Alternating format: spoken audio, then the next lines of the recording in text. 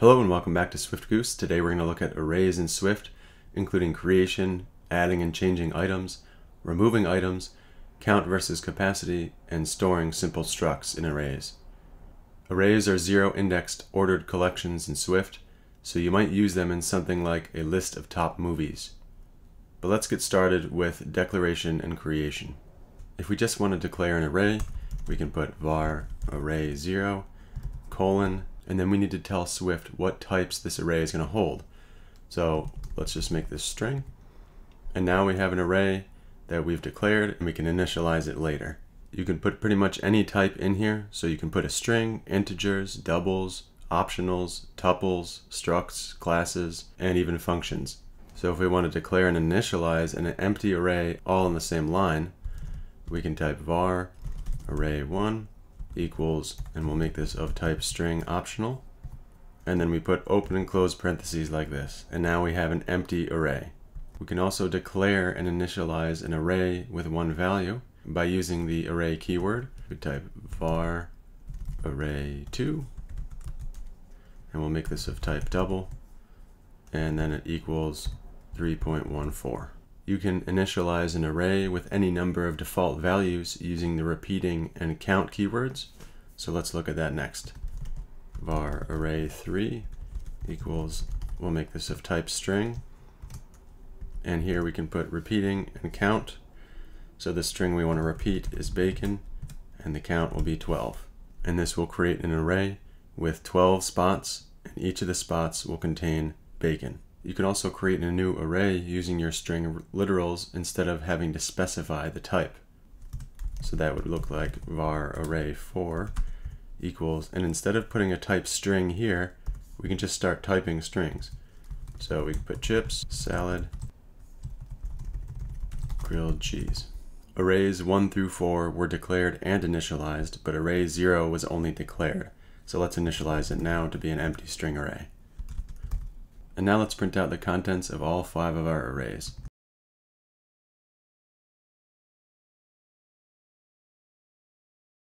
And press play. And of course, array 0 and 1 are empty. Array 2 has 3.14. We have 12 pieces of bacon in our third array, and then chips, salad, and grilled cheese. Since array 0 is already empty, let's work with that one to add and replace values. Let's comment out this code. Let's add a few items to our array using the append method. So array0.append, we'll add our first element will be morph ball. Second element will be bombs. And then we'll add super missiles. And now let's print out the contents of our array.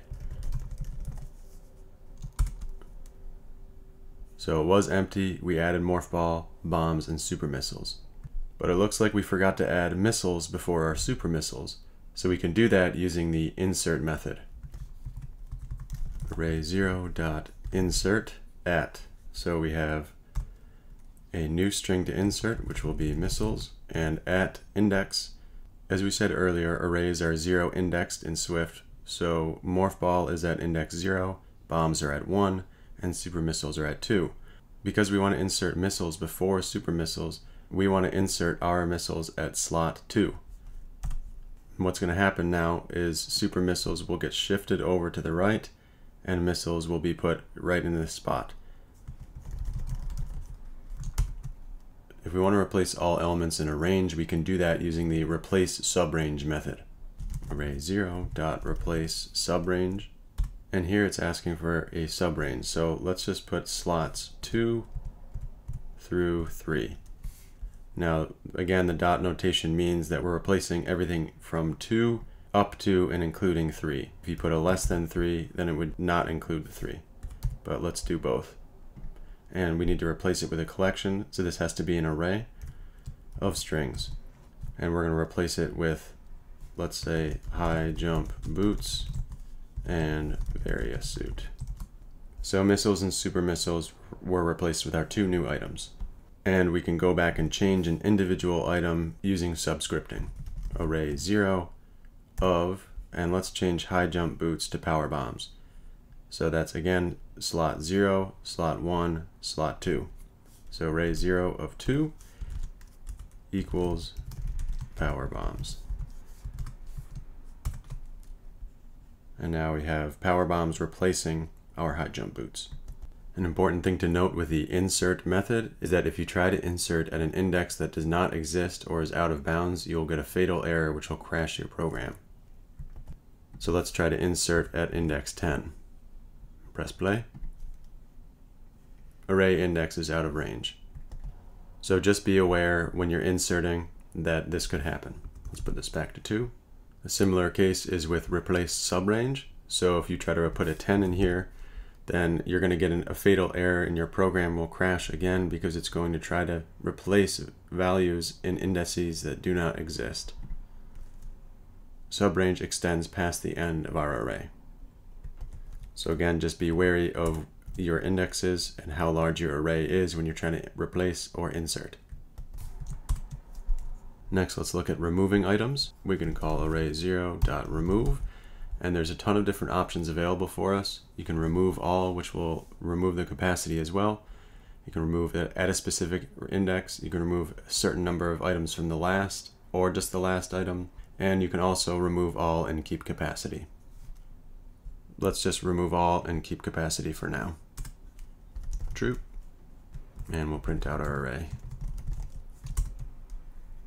Now let's look at count and capacity. So we just cleared out all of our array 0, but we did decide to keep our capacity. Let's see what that value is currently set to.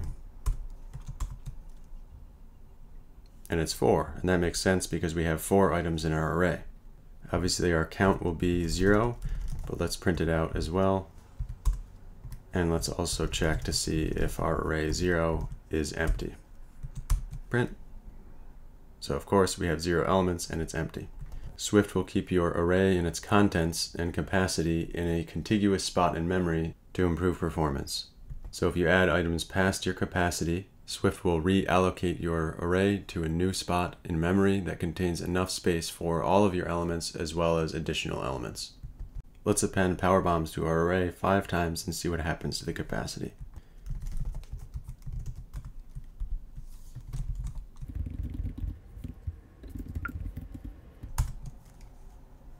Now our capacity is 8. Because we went over our 4 initial capacity by adding a 5th item, Swift has reallocated our array by copying it to a new spot in memory, and while doing that, it doubled our previous capacity to 8 to give us more room to add additional items.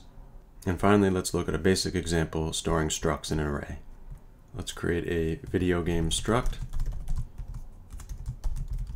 and it will have a name and a genre. We'll make an array of video games. So of our top 5 games, video game, and we'll make it empty.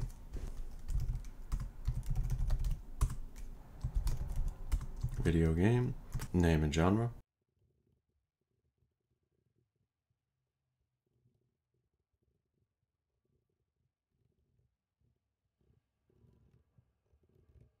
We can print out an individual item in our array by calling our top 5 games, and again using subscripting. So let's just grab the first element, dot, and already we see that Swift has given us genre or name. Now let's loop through all of our items and print them. For game in top 5 games, print game dot name.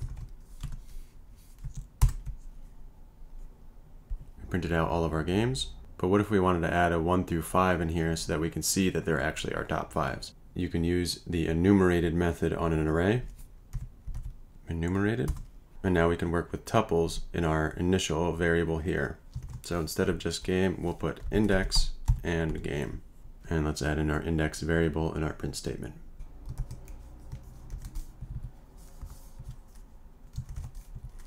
Index.